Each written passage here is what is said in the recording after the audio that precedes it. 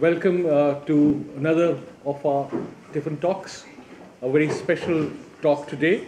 I want to acknowledge the presence of our chair, Robert Johansson, and thank you all for coming for this very special talk by Senator Lisa Singh, who I count as a great friend of the Institute, a great personal friend as well. And Lisa Singh has been, as you know, a great champion of Australia-India relations. She was elected as a senator from Tasmania in August 2010 and began her term in July 2001, following in the footsteps of her grandfather Ram Jati Singh, who was a member of the Fijian Parliament in the 1960s. She is considered the first woman of South Asian descent to be elected to the Australian Parliament.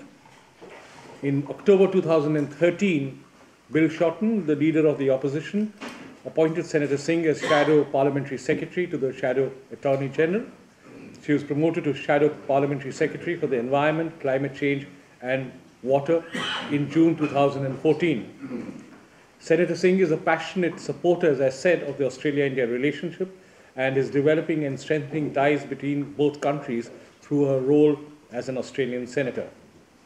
In the previous Labor government, Senator Singh took the role of caucus liaison to facilitate Federal Parliamentary Labor Party's engagement on Australia in the Asian Century White Paper.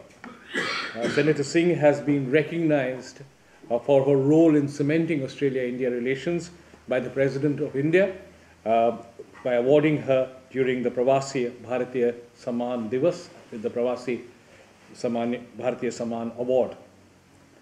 In 2008, while serving as a member of the Tasmanian House of Assembly, the Tasmanian Premier appointed a Minister for Corrections and Consumer Protection and Minister for Workplace Relations.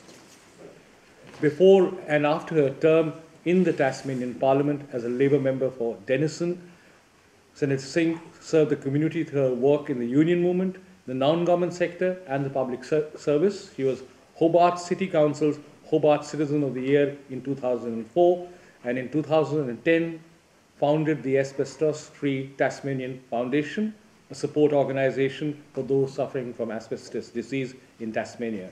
She graduated from the University of Tasmania with a Bachelor of Arts honours and holds a Master of International Relations degree from Macquarie University. Today, she is speaking to us on contemporary multiculturalism from Australia to India and back. Senator Singh, it's a great honour for us to have you here today.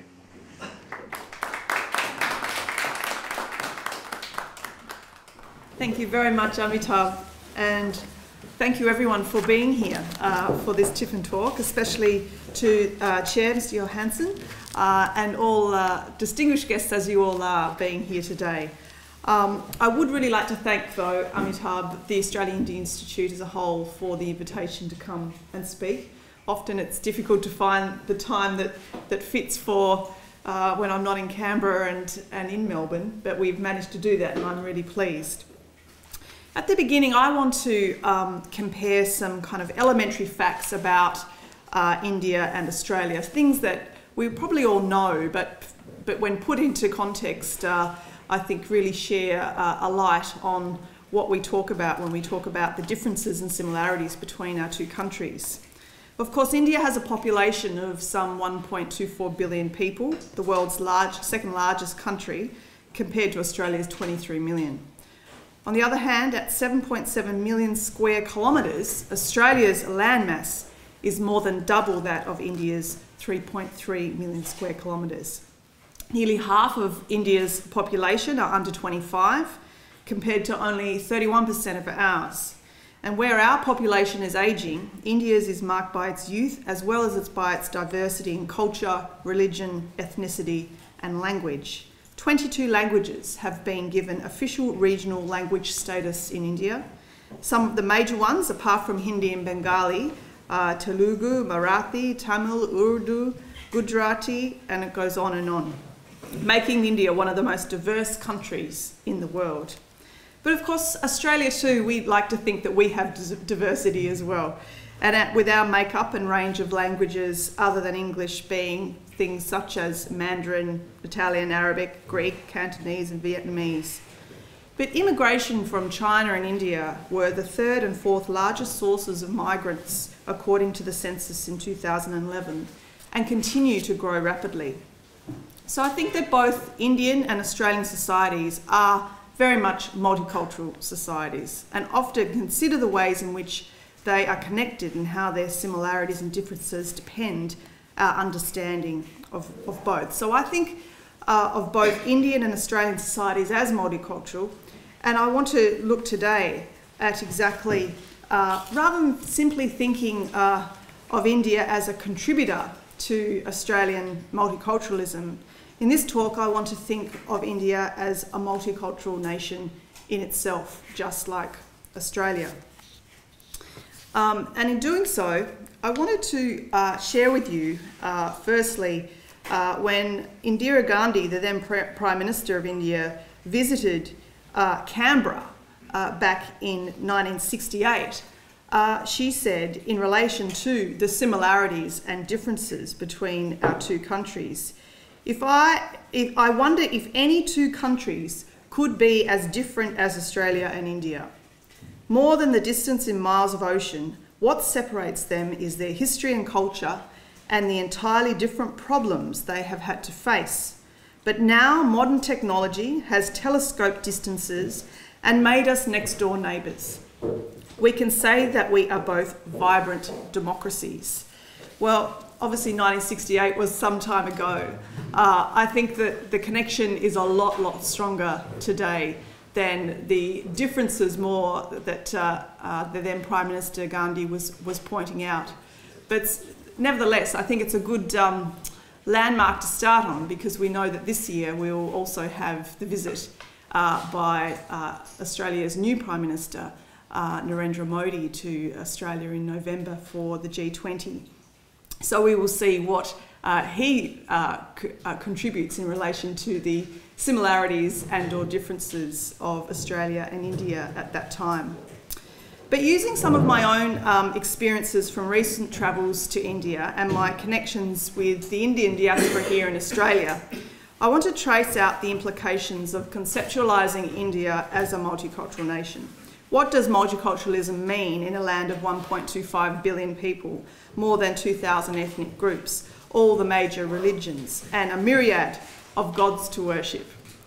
Talking about these issues, moving from Australian multiculturalism to Indian multiculturalism and back, it's important to locate my own speaking position to you here today as an Australian of Indian heritage, one of more than, I think, 400 or 450,000 people in Australia with Indian origins. So for me, I am the daughter of an Indian father who came here to Australia, like so many, as an international student in the 1960s. And I guess what I can say after that is the rest is history. But obviously he met my mother of Anglo origin and has settled here in Australia ever since. But growing up, of course, I grew up therefore with two cultures in a sense. It was the Indian culture, though, that I guess was the most vibrant and something that has stayed with me and continued to grow as I've become someone of a public face, of someone who is now in the political sphere, recognising my heritage as one of, well, as the only, I understand, federal member of Parliament of Indian origin. Hopefully that will change. But what are the practical implications of my own heritage here in Australia?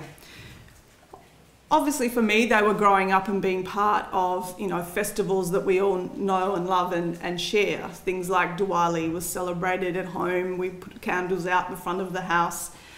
We would have pujas at different people's houses because there was no temple in Hobart, in our town. It was a small Indian community. But since that time, it's grown. It's grown so much that I don't even recognise or realise it. And I'll tell you why that is.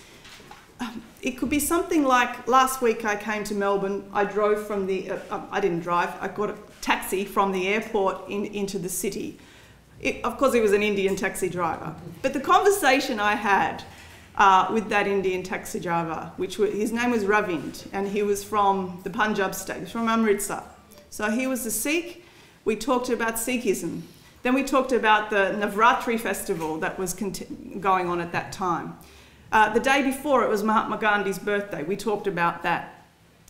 We talked about his daughter and how he's teaching her Hindi, what kind of education she was having here in Australia.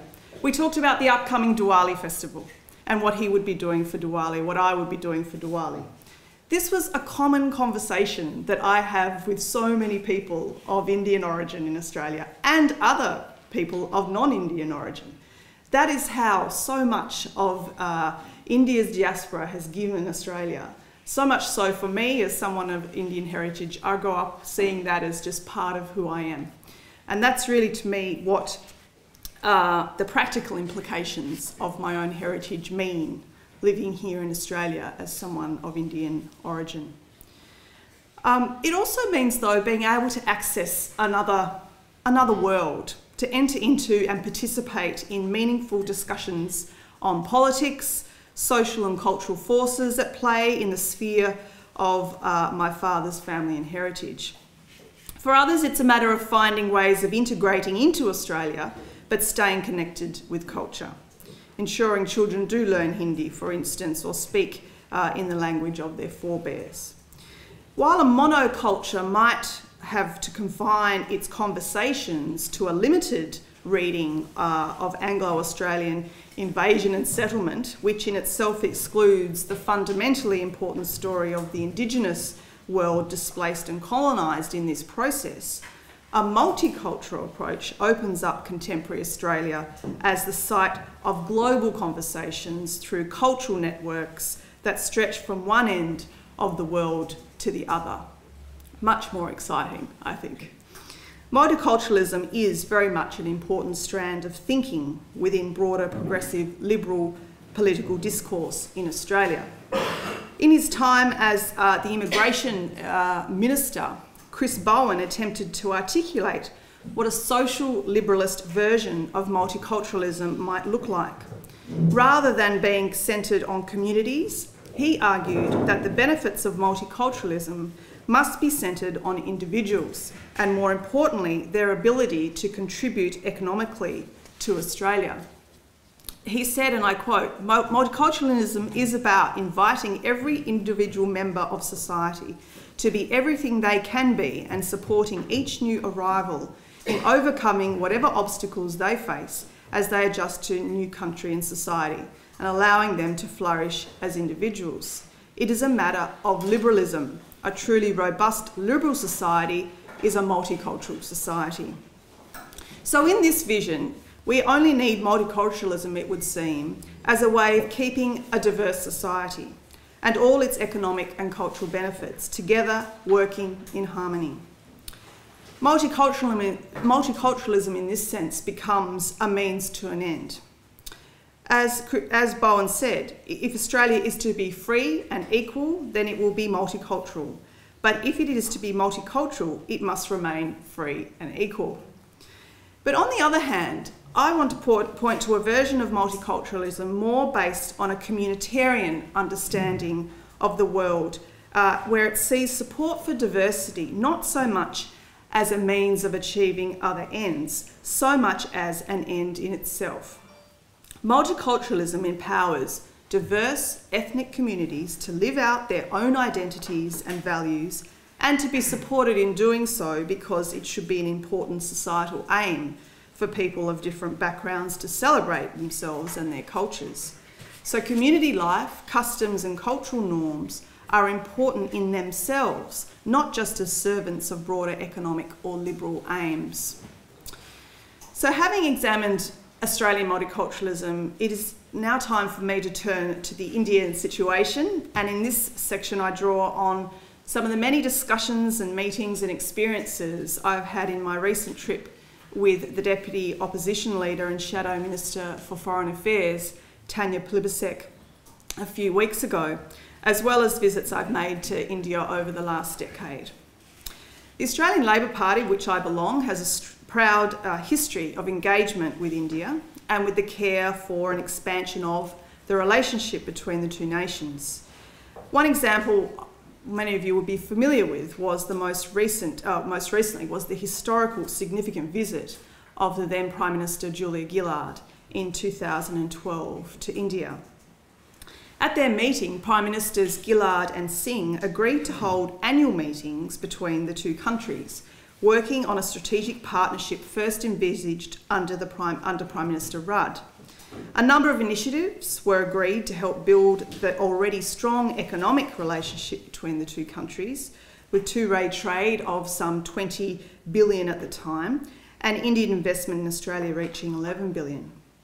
But there have been many successes in building of business relationships with India, and the range of economic agreements and cooperation between the two countries is growing and in good health.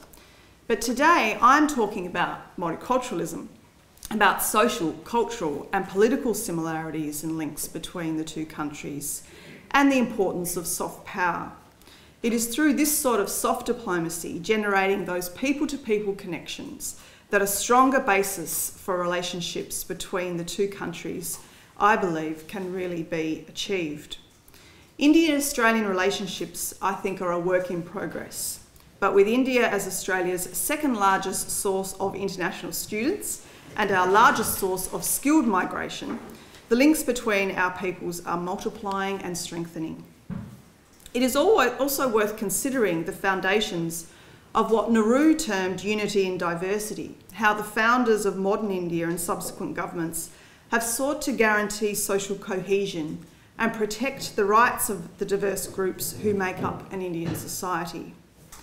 Ratna Ghosh's paper, I think I saw earlier, copy here, but done for the Australia-India Institute, explores the Indian Constitution as a founding document of multiculturalism, safeguarding the rights and identities of minority groups, but also reserving privileges for disadvantaged groups to advance their interests and standing in society. In all my time in visiting India, it has continued to grow, and it has continued to grow across all of those groups. Of course, my first time, like many young people, was backpacking and holidaying through India, meeting a diverse number of groups without even realising. Secondly, I went with my son to visit our sponsor child under World Vision in Tamil Nadu. Since that time, I've been as elected Member of Parliament, state and federal, visited to meet with key stakeholders. So whether it's been with unions, looking at workplace safety and the issue of asbestos, or whether it's been through the Australia-India Institute and the Lowy Institute in the Australia-India roundtables. All of those times have been very enriching, but very diverse in themselves. One of my also recent times was actually in Himachal Pradesh, visiting the exiled Tibetan Parliament and the Tibetan Buddhist people there.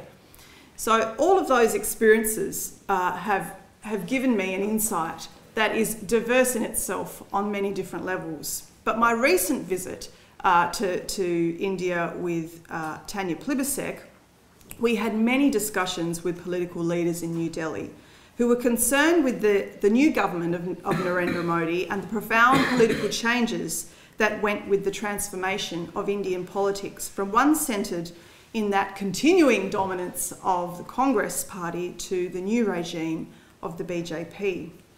It is hard to overstate the depths of the Congress's loss with the party reduced from 244 to 54 seats. But what was striking when talking to some of the Congress leaders that we met, such as Dr. Shashi Tharoor and Rahul Gandhi, was the importance that they had attached to ideas of diversity and pluralism. However, in order to understand the way that diversity functions in India and its interaction with the political system, it is necessary to look at the twin systems of caste and socio-economic status, two issues that we talked in detail with those two Congress leaders. While many years of government programs has sought to eradicate the caste system or to assist those in lower caste to gain educational and economic opportunities in India in order to escape poverty, I've learnt that, unfortunately, caste still does exist, and their divisions play a strong role in determining people's identities and life chances. However, whereas previously a person's caste could entirely predict their economic destiny, now with greater social mobility and the ability to access government benefits to compensate for their caste position, there is the possibility and sometimes the reality of them being able to be in a better position than someone from higher caste even in terms of skills or jobs or income. So to understand the diversity in India, I think we need to be able to overlay these two different matrices, one of caste and one of socio-economic status. While these may intersect and reinforce each other in some areas, in others they will bring conflict and generate new social formations in groups with loyalties and values that are hard to predict. Political parties, therefore, must be able to speak across caste and class and appeal to the population on multiple levels. There are thousands of layers in the stratification of these caste-class complexes, and political alliances must cross these boundaries and make these connections. Those who have the biggest infrastructures and the best strategies for building these alliances, I think, will win elections. And I think this definitely also goes for Australia as it does for India. At the last national election, though, between very much the BJP and Congress, although there are many other parties, as we know, in India, it was clear that the former had developed the capacity to do this at a much greater extent than the latter. Prime Minister Modi was able to draw support from and bind with chains of loyalty groups of Indians on the lowest wages and from the most subjugated castes, as well as gaining donations from and the backing of the wealthiest sections of Indian society. Modi's ability to cross these caste and class divides and generate alliances where they had not existed before is a defining feature, and the well-known and often cited story of Narendra Modi's own origins, as he is no accident. It forms part of a broader strategy in which the Prime Minister's own identity becomes the centre of a narrative of social and economic mobility, linked in then to the BJP and drawing on a variety of groups into its networks who might otherwise be excluded from relationships with a party that is identified with middle and upper class concerns. And while it may seem that the overlaying of the matrices of socio-economic mobility and the ancient system of caste is a sign of the erosion of the old hierarchical regime by the demands of fast-moving contemporary capitalism, it is also worth pausing to stop and think before making those generalisations. Caste still does play a role in defining the identities of people in many parts of India, although some people might be able to overcome those areas of disadvantage and attain a position beyond what they could have expected in the past. There will continue to be, however, many who are not able to cross those barriers, and that is something worth taking heed of. How then does this model of complex diversity and the stratification of society, not only on socio-economic lines, but through a system of hierarchy, identity, illuminate Australian multiculturalism and make us reflect on the structures and functions of our own society? Certainly in Australia, we do not have anything as rigid, perhaps, or as Byzantine as the Indian caste system. But while there may well be the limits to social mobility of different ethnic groups in Australia and patterns of discrimination based on race and religion, these are mapped directly onto the socio-economic contours of contemporary Australia rather than onto a different parallel hierarchy. We see this in the design of our legal infrastructure of equality, our anti-discrimination laws, and our industrial relations system, the aims of which are to ensure equal access to jobs, equal access to services, the basics of socio-economic life. In preventing restrictions on accesses to these and heading off discrimination in favour of some groups over others, it is envisaged that Australian society will be opened up to mobility in all sections of the community. Are there any long-term barriers to this sort of social movement foreseen in the design of our laws in Australia? Of course there are. And I think most recently, our Race Discrimination Commissioner, Tim Sarpomasane, identified some of those barriers in what he described as the bamboo curtain, the systemic exclusion of Asian Australians from top positions in various institutions and centres of social and economic power, and their quarantining in a limited range of jobs and roles. And while this is not a rigid system like that of the caste system, the evidence supporting the existence of something like the bamboo curtain in Australia is quite strong. Sarpomasane presents a range of examples from key political and economic sectors to illustrate his point. For instance, he notes that in 2014, only 1.7% of those who sit in our federal parliament of our country come from an Asian background, and that is, there are 4 parliamentarians from the whole of Australia in the Commonwealth Legislature who have Asian heritage. Their names are, of course, Penny Wong, Dio Wang, Ian Goodenough and myself. Further, of those 4, as I said, I'm the only one of Indian heritage. This is in stark contrast, of course, to India's parliament, which is much more multicultural.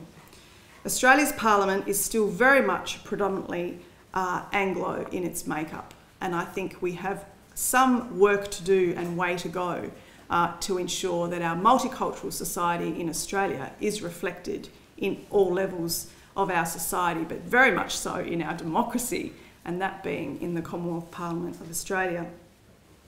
So Australia has some way to go in turning its rhetoric, you could say, of its engagement with Asia and its embrace of the diversity and cultural richness of Asian Australians into a society free from discrimination and open to all. So just to conclude, and as one of your visiting fellows, Ratna Ghosh, highlighted on this topic, in the West, multiculturalism emerged as an important concept in the 70s in countries such as Australia and Canada, as part of that process of dealing with the major social challenges that post-war migration brought to these societies. Along with policies based on multiculturalism went legislative regimes, including anti-discrimination laws that protect the rights of the newly recognised minorities and ethnic groups. But discussions about multiculturalism in India, on the other hand, only really emerged in the 1990s and were mainly in response to the growing international acceptance of the term and the question about what it might mean in such a diverse country already.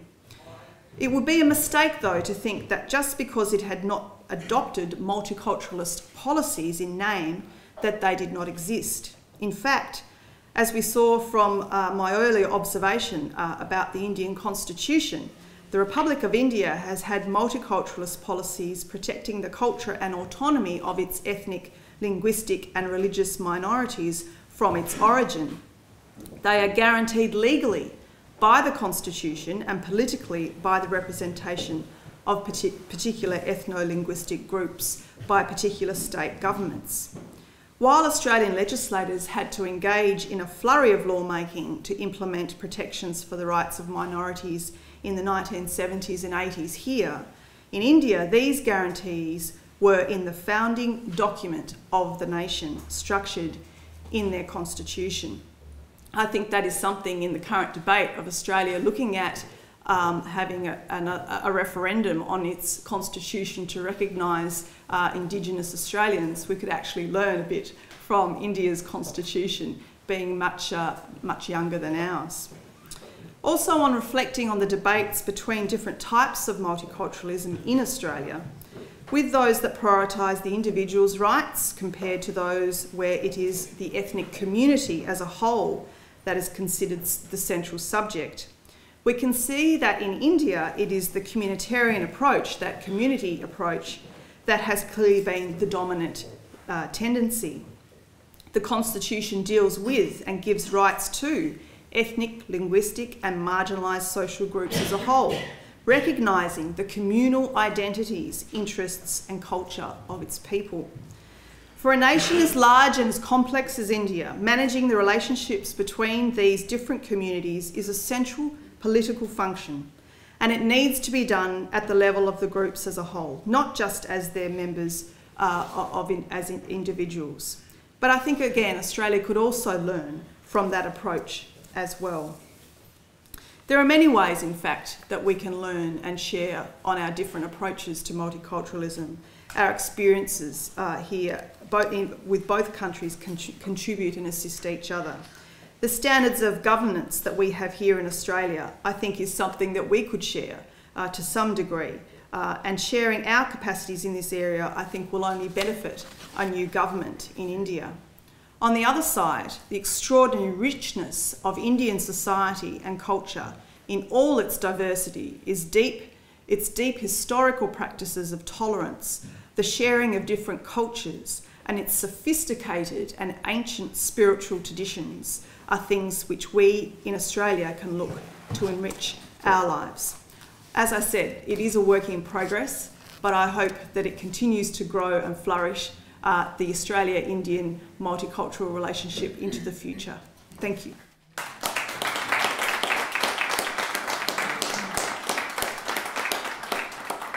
Thank you so much for that great talk with insights from both Australia and India. Now it's open for questions or comments. And please introduce yourself, Natasha. Hi, Lisa and Natasha, and I represent Press Trust of India.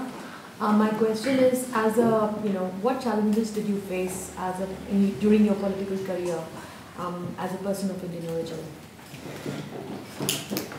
Thank you, Natasha. Look, the challenges that I've faced have been not just someone of an ethnic background, of Indian origin, but also as a woman of ethnic background and Indian origin. And that goes from the party political level, but also the parliamentary level. You know, it hasn't still been that long ago that it was the last bastion, at least, all-male domain.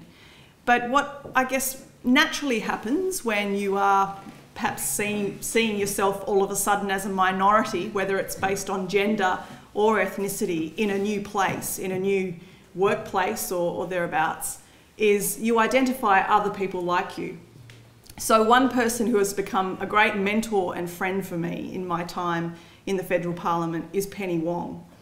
And I've watched her and recognised the strengths and the way she has conducted herself in dealing with some of the challenges of being very much a minority. Having said that though, like her, I think I'd be right to speak for her as well, we don't let our gender and our ethnicity define us every day. So as you're going about doing your work, that's where the equality issue comes in. You do want your argument to be valued and treated as equally as a white Anglo-Saxon man next to you. Having said that, it's politics. But it's certainly she's someone that I've taken a lot of strength from in my time as being in Federal Parliament. It hasn't been all bad. It's actually been quite exciting because there's been this incredible diaspora that have wanted to meet me, engage with me, a lot more than coming from my very small state of Tasmania. So it has really opened up a number of new friends, connections, and ideas as part of our democracy, being someone of my background. Yeah, gentleman here and then Anthony. Kishore Dakke, Monash University. You correctly pointed out that there is a very small minority of people of Asian origin in the parliaments.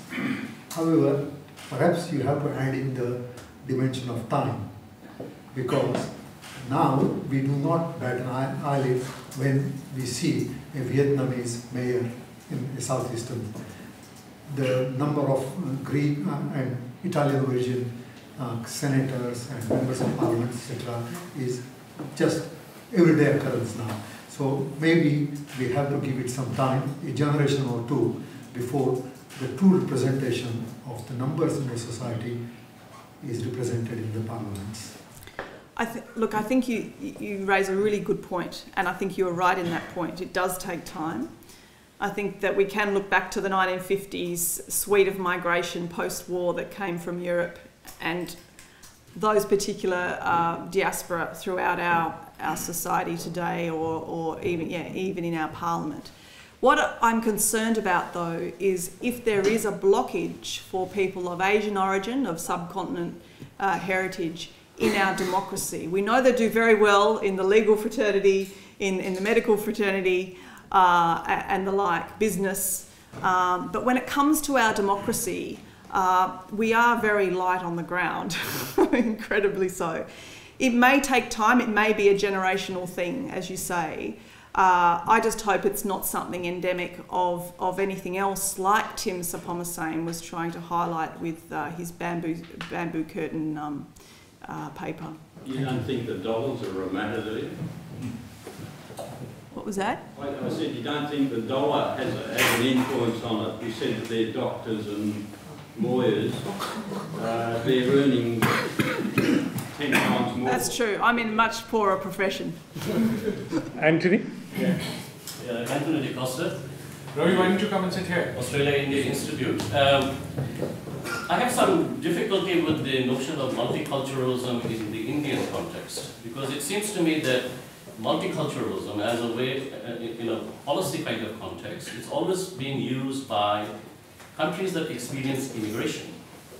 To give you a very good example, the United States has a very explicit and a very deliberate multicultural policy, but we also know that the US is very much an immigrant country. Increasingly, Asian countries, including South Korea and Japan, because of the influx of workers and professionals, they are beginning to talk about multiculturalism. But I wonder, what do you think? I mean, how is India going to talk about multiculturalism in a society that has always been, I would say, multicultural? I guess there's a conceptual, I think, issue here. And I think you highlight the differences between India and Australia on this matter, and other Western nations like the US. Australia really is a success story when it comes to multiculturalism. We have done it well, and we've done it well at a public policy level. India, it's always been there. Having to define it now, which I think has happened in the last couple of decades, may mean changes to some of its legal systems, its public institutions, like we have, laws here in Australia. But it has always been there. But I think, really, it's about how you define multiculturalism. And for me, multiculturalism is about the right to difference. That we are all different, but it's that unity in diversity, that we have the right to hold on to our culture, but be a part of a broader culture. And I think in India, it's a melting pot of that, very much so. Australia, more so in a new way, but to me, that's really what it's about. I think in the US, it's been a bit more divisive, multiculturalism. It's been very much a bit of a race divide based on their history. Here in Australia, we've had really strong public policies coming back from the Hawke Keating years, earlier, even at the end of the White Australia policy. We've really, because of our history, wanted to ensure that it has worked. And I think despite what might be going on globally at the moment, with various upheavals that occur occasionally in our suburbs in Australia, in the main, we've got it pretty right. Yeah, gentleman here, gentleman there, then Pradeep, and then let's... Okay, three of you, but I think we'll have to just club questions, please. Okay, I just want to ask one question. That is, you're talking about caste system in India, which is very much talked about overseas. We face it all the time. Now, as you mentioned, caste system is more socio-economic than anything else. So they are economically and socially in the downfield. Compared to that, do you put the Aborigines in Australia the same as the lowest caste in India? I mean, that means Australia also got a caste system, because Aborigines are the most disadvantaged people here. They are among socially and economically very much lowest. How do you comment on that? Well, I wouldn't compare it to the caste system. I think the caste system in India is a unique beast, isn't it? But I think on the socioeconomic front that you raised, that therein lies a reality here in Australia. There is a definite inequality of our Indigenous people compared to the mainstream Australia, and there's no better example of that than in our prison system. Huge overrepresentation of Indigenous people within our prison system because of the other inequalities that have led to them being there. So I'm not in any way, by talking about caste, denying Australia's inequalities and Australia's issues of socio-economic opportunities or not, lack of opportunities in that sense as well. But Lisa, I think just to follow up on that, now in this map of multiculturalism, people often do not include Indigenous people because they have a special relationship with the land and the country. Now, how does one actually address that issue? Look, I think that's really important. I think that we need to recognise when we do talk about multiculturalism, we are talking very much about everyone who lives here.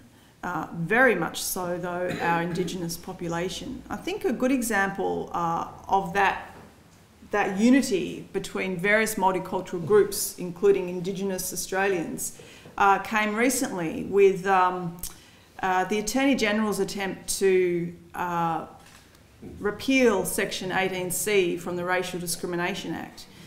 What came out of that were key peak groups, peak community groups, multicultural groups, including Aboriginal and Torres Strait Islander groups, all coming together as one. And so whilst we need to be careful in our discourse to ensure that we are including Aboriginal and Torres Strait Islanders, for me it's a given, but it's not always a given. I think that example showed that they felt very much like they were a part of this, this racial discrimination issue, and very much part of a multicultural country. Yeah.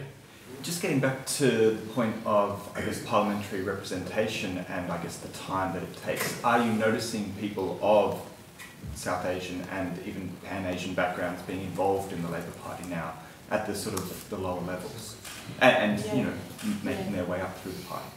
Yes, indeed. I think when we talk about local government, I think someone talked about mayors and so on, local government and state parliaments, therein lies a lot of change going on. Still don't see it very much at the federal level. Having said that, there are pre-selection processes on both parties, on all sides, when it comes to federal parliament, which are competitive. The Greens ran a woman from a Sikh background in Batman last election, so there are, I guess, changes. There are changes. Yeah. But you see, the local government is the nursery of the federal government at the end of the day. That's where you learn your politics and you move on. Yeah. Well, it's the same for me. Having done 4 years in state parliament really did ground me for federal parliament, I have to say. But I think there are definitely changes at those other levels of government, but not so much federally at this point in time. The Labor Party, though, has adjuncts, like it has the Subcontinent Friends of Labor. There's about to be a launch of one here next Friday night, actually, in Melbourne. There isn't one here presently, but there is one in Sydney. I think there's looking to be one in Perth as well. Binod? I'm Binod Khadria from Jawaharlal Nehru University, visiting the Asia Institute at this university. Thank you for very, informative and exhilarating talk on the multiculturalism. It makes me think about Indian multiculturalism.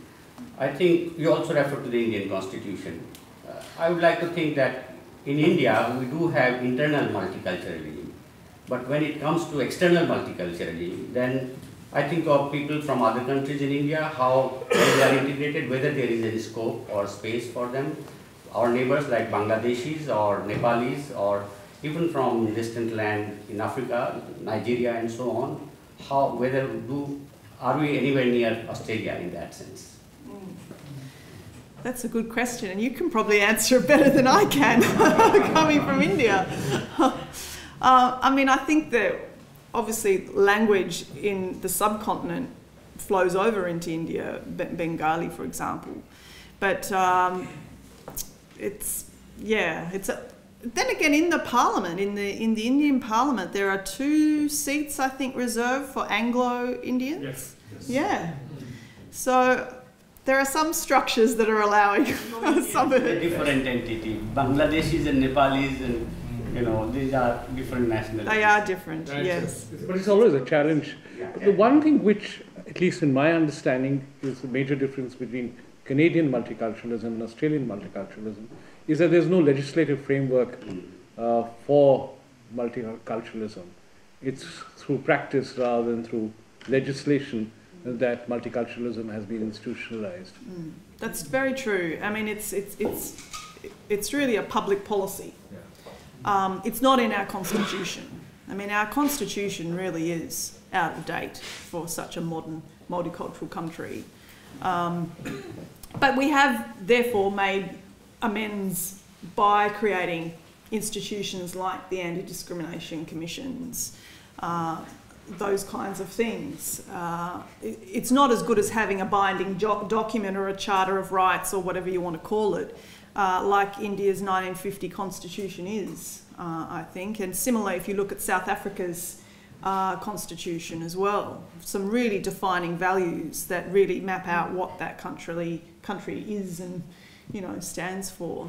We are lacking that, I think, here. But just one follow-up question, is it, I mean, there was a debate in the 70s and 80s, does this celebration of multiculturalism mean that you forget or somehow banish the history of a non-multicultural period? Robert, you could probably answer that better, because there was a historical debate between Blaney, I think it was, who led that debate about how those years, the White Australia years, shouldn't be seen as the years of wrongdoing.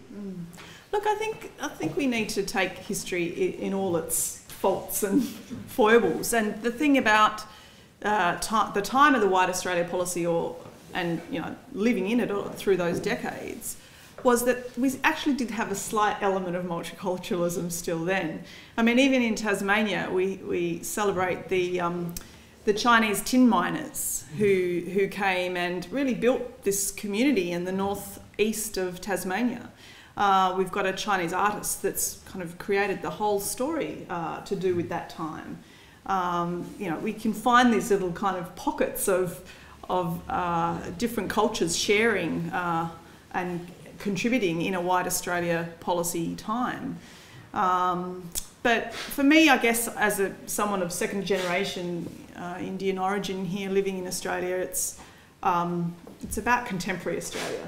It's about today and where we want to see ourselves into the future, where I want to see my children living in this country, what it's going to be like, what it's going to be like for them after we're gone. Pradeep, and the gentleman in the last seat, and then you, Liz. Pradeep Kaneja from Political Science here, Senator.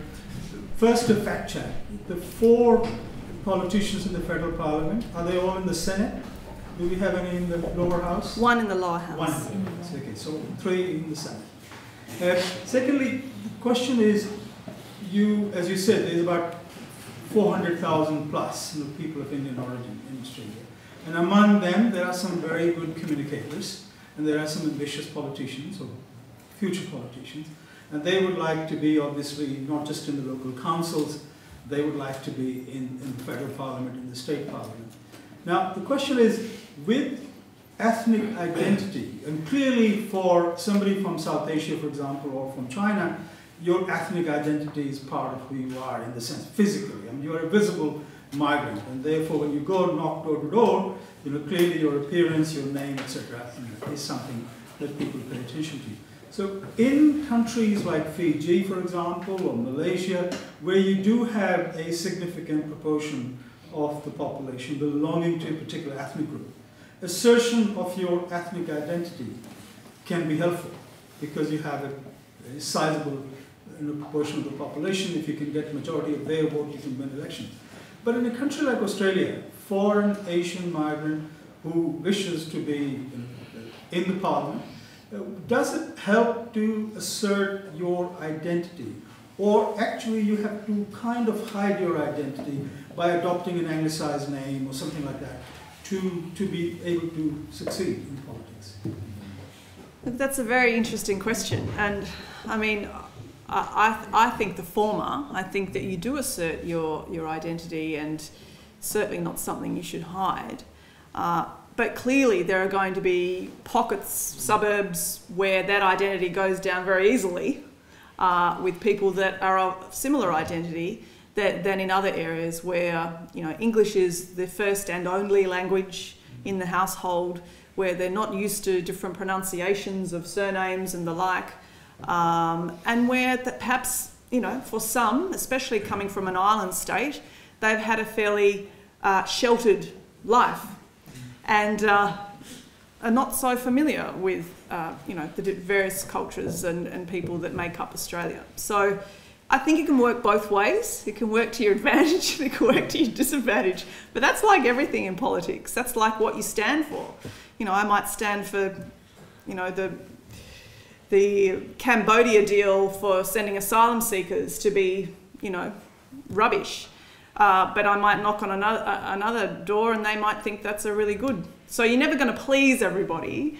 But as you say, your identity is who you are, and no matter what you look like, ethnicity, gender, sex, you should get out there and sell yourself and be proud of who you are based on what you believe in rather than anything else. Yeah. Hi, Senator. My name is Angus Blackburn. I'm doing a Masters in International Relations program here at Melbourne.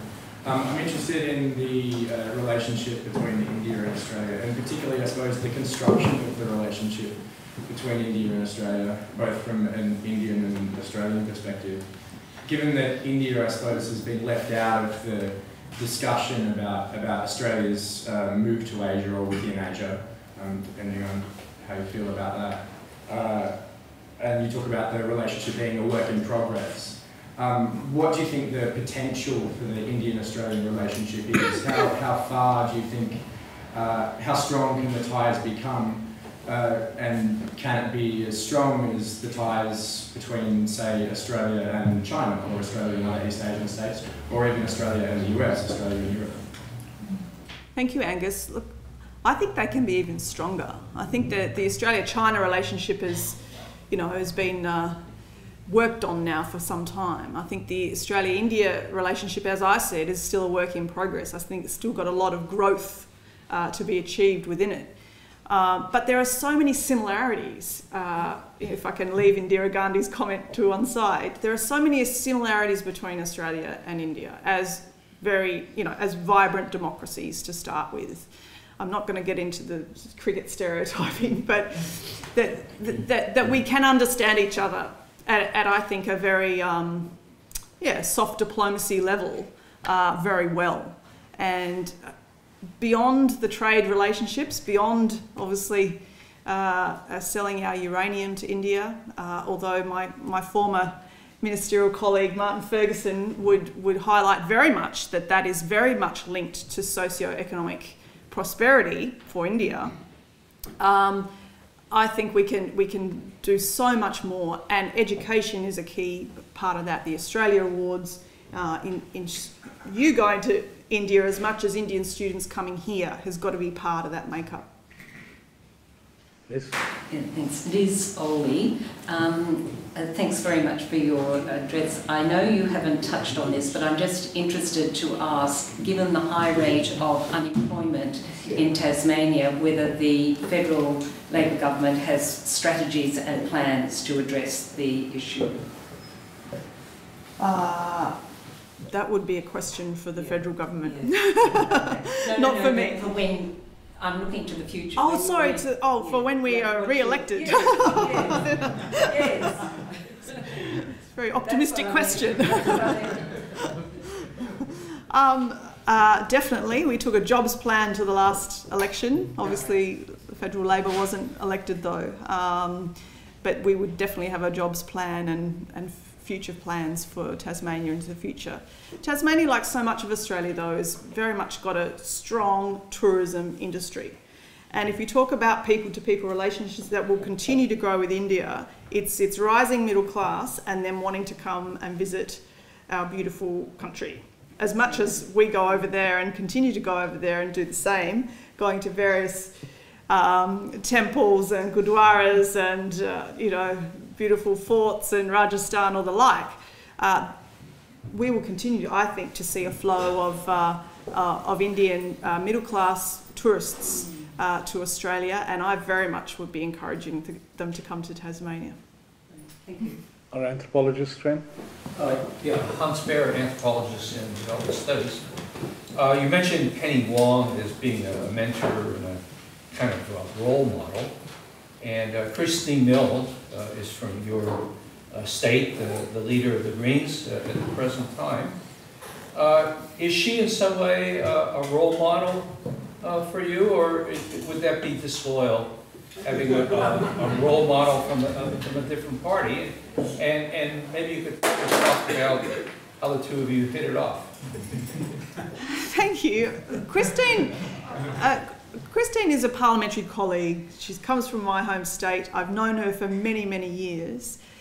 But I guess I don't work as intimately with Christine as I do with Penny. Because we are in the same party, it is with Penny that on the same side of the Senate, that I have developed that bond and respect and mentorship. I don't think if I asked that of Christine, she would perhaps offer it up coming from a different party. Having said that, though, I do spend time with Christine, more often than not on the aeroplane, because we're often on the same flight. Christine and I move motions in the Parliament together, because they are things that are in the interests of Tasmania across both parties, or they are issues, global issues that we're interested in, like the issues with HIV and AIDS. So we still collaborate, we still do things together. I would regard her as a good colleague, just not so much a mentor. Yeah, okay. We're going to now run out of time, so I'm just going to give 30 seconds each to the last three people who want to ask the question. One quick question: where do you stand on bottle deposits? I'm not sure I understand. Container deposits, yeah. Watch this space. Okay.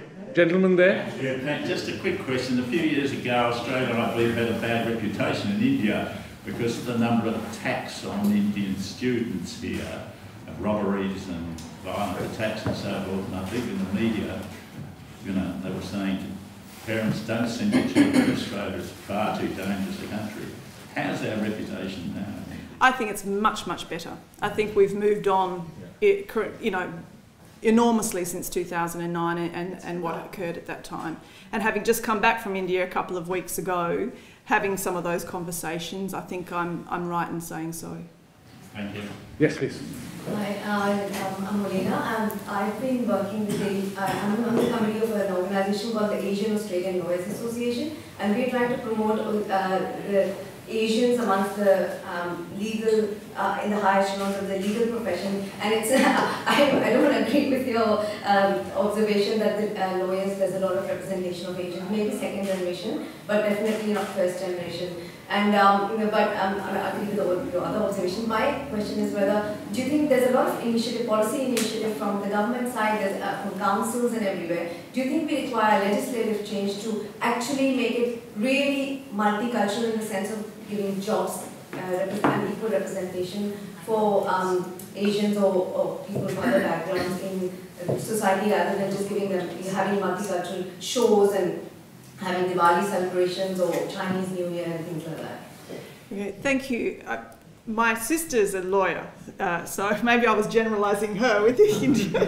But I think Melina misunderstood what Lisa had said. She didn't say that lawyers were represented in associations, but that there were lawyers and doctors and professionals who were doing very well. Yeah, professionals. Yes, they're definitely doing well. It's just that a lot of them are not represented in the higher echelons of that community. I haven't seen it. We're still pushing for that. So I know Tiffin came from one of our talks as well, the race commissioner, and he said as well that there isn't enough representation. So I think what you're alluding to is the quota system in our parliament or thereabouts. I mean, my views, I've got mixed views on quotas, and I think if we were going to look at any legislative change to have a quota system in our federal parliament, at the moment it would be to start with Indigenous representation at this stage. But we need to look at other ways, I think, at this point in time to increase our ethnic makeup of our parliament. I think it's a matter of natural progression. If you look at the US, for example, where the professional migration took place starting about 40 years ago, and today we have governors of Indian descent in various states and moving into the Congress and so on. It took 40 years. I think we are 15 years to 20 years away from this happening in a successful manner, because the generations coming through the Australian universities of people of Indian descent, they are, for all practical purposes, like Australians, and nothing will stop them. And I think it's a matter of time. We should not get impatient, but I think we should sustain what we're doing.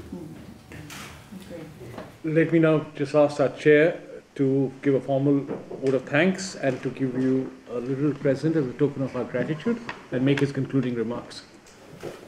So thank you very much, Senator Singh, for your thought-provoking discussion of multiculturalism in India and in Australia and what we can each learn from the other.